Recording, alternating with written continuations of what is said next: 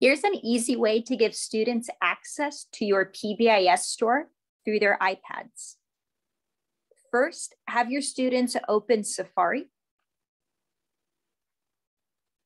and give them the web address student.pbisrewards.com.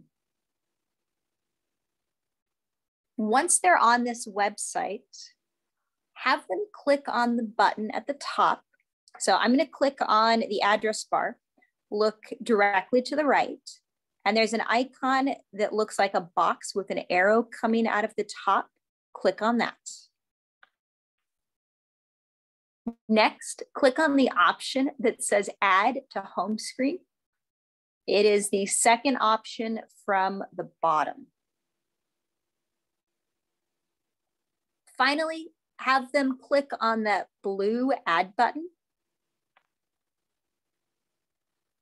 And now on their home screen, they have an icon that will connect them to the PBIS store. You still need to have them complete the login for this to work. So have them click on that icon. And now you can have the students log in using the teacher code that you give them. Once students have access through a teacher code, they have access to all of their teachers' PBIS stores, and they will have access to the school PBIS store. So give them the code, and then they'll click sign in. And then they need to click on that button that says remember me. That will keep them logged in, and they won't have to enter a code each time. The login that I just did was for an individual code that I created for a student. If you create a group code so that you can give all of your students the same code, the sign-in procedure will be very similar. The only difference is the students will need to type in their name and select it. So once the students are here, they just need to click on Store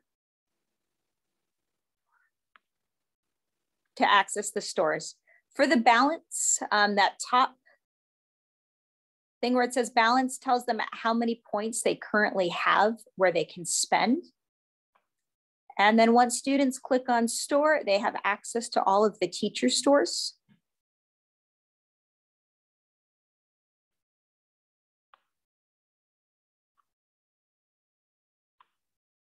So they can click on their store.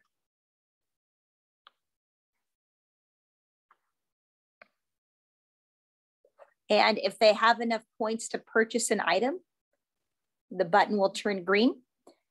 And then they just need to click buy and purchase to make a purchase.